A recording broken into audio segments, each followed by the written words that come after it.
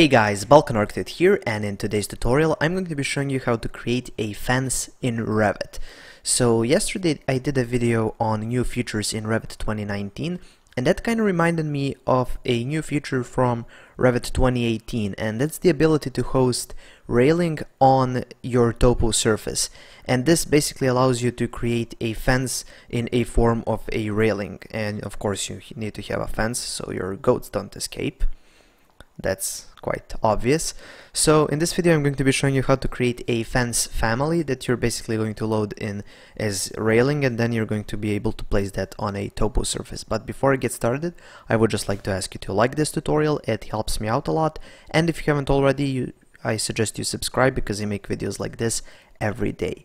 Okay, so here I am in Revit. This is Revit 2019, and if you're interested in all the new features and how to download it, the links to those two videos are in the description. So I'm going to use the architectural template for this.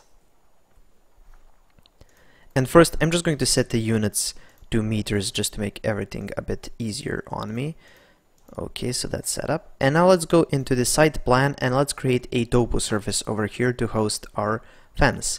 So I'm just going to go to massing and site and select topo surface, and for elevation let's place 2 points at level 0, then let's use number 1 like this, then let's go with 2 meters, maybe here, then let's do 3 meters, and let's do then just 5 over here, like so.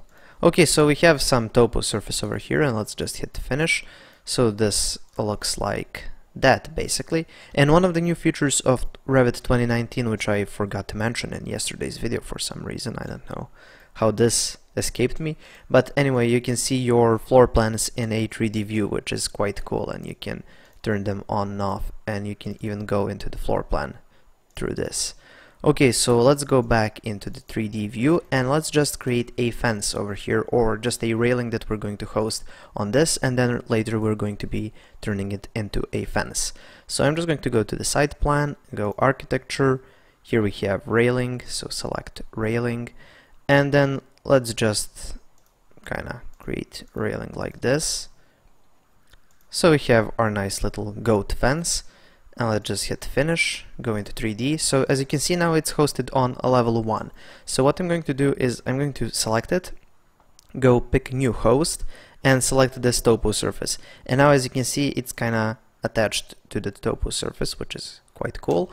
And I'm just going to switch it over to this pipe style fence. I just find this one a bit easier to modify into a fence. And to turn this railing into a fence, we need to create a couple of more families that we're going to be loading in the project. We need one family for the baluster because it will be a new fence baluster, and we also need new handrails, or this railing over here. This is circular, but we kind of need rectangular because it would be, I want it to be a wooden fence because of course it's a wooden fence. So I'm just going to go here to File, New, open up this drop menu and choose Family.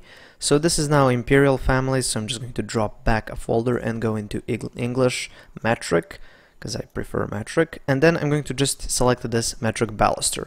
Open it up, and this is what you get. So this is basically for the railing, and these angular reference planes are when you have your railing on a staircase, or any curved surface for that matter. So what I'm going to be doing now is I'm going to create an extrusion, so solid extrusion, and for the work plane you just find here, you can see this is in a left elevation, so that means we're looking at a plane that's center left right, and we're going to be modeling on that plane. So select that one and hit OK, and then I'm just going to place one rectangle like so, and lock it in place here, lock it in place here, and actually I'm going to delete this line, I don't need it.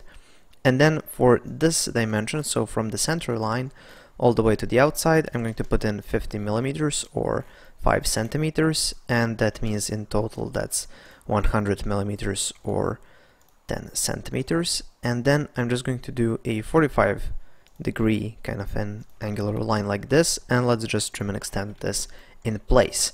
So now just by using the align tool, I'm going to align all of these points over here, And also I'm going to create a dimension, so just DI is the shortcut, and just lock this in place to have that point.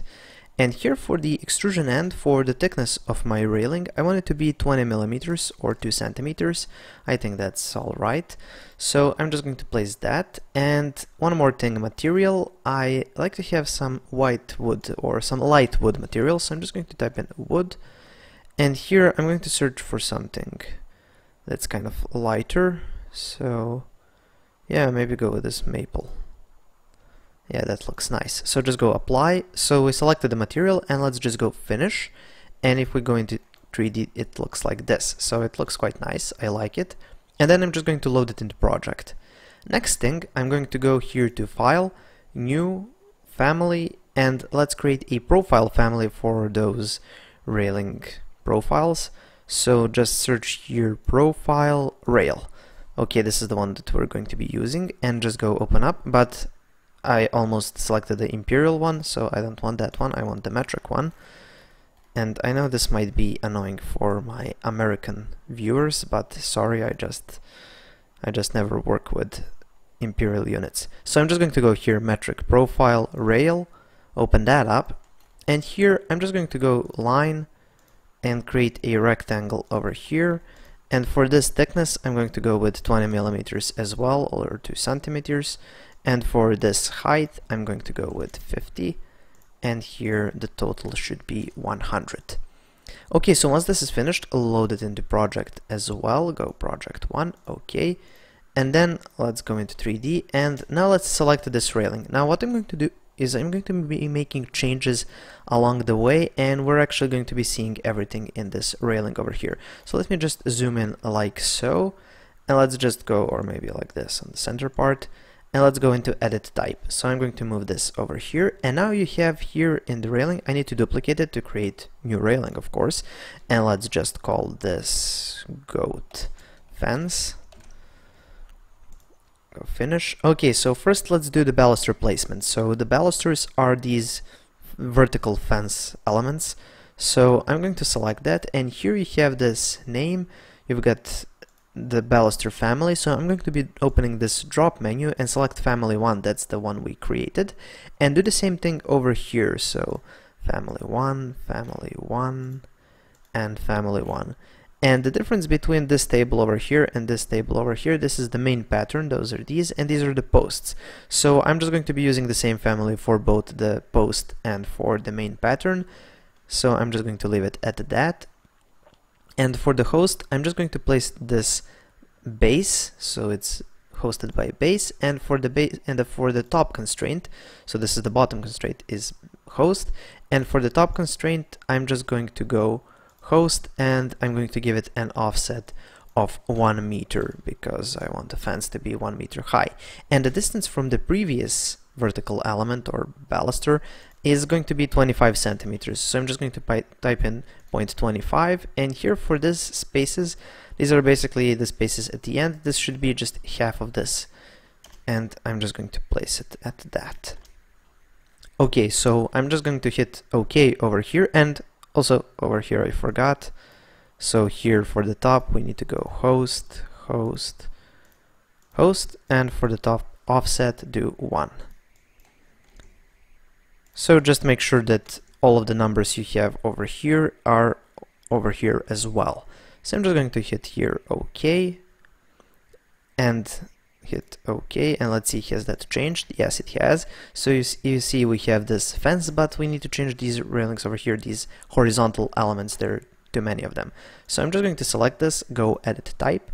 So again, here you go into top railing. So the top railing, that's this one over here, we don't need that one. So I'm just going to hit uncheck it, and you can see it disappeared. And now I'm going to keep the bottom one and this one over here, and I don't need these two horizontal elements. So to do that, you go here to railing structure and you open it up. So the first one I'm keeping, the second and the third one I'm going to be deleting. So delete this one, and this one I can keep it at 0.7, and this one I'm just going to keep it at 0.15. I think it should be a bit higher. And for the profile, I'm going to change it to my profile that I created, which is family 2. And the same thing for the second one. And for the material, I'm going to be using the same wood material, and then I can just Control C, Control V this in place over here, go apply, OK, apply, OK, and this is what we get. So we have created our cool looking fence and our goats won't escape. Okay, so this is pretty much it for this tutorial. Thank you for watching. Please subscribe, like and share this video, and if you have any questions, comments or suggestions for future tutorials, please leave them in the comment section below. Thank you for watching and have a nice day.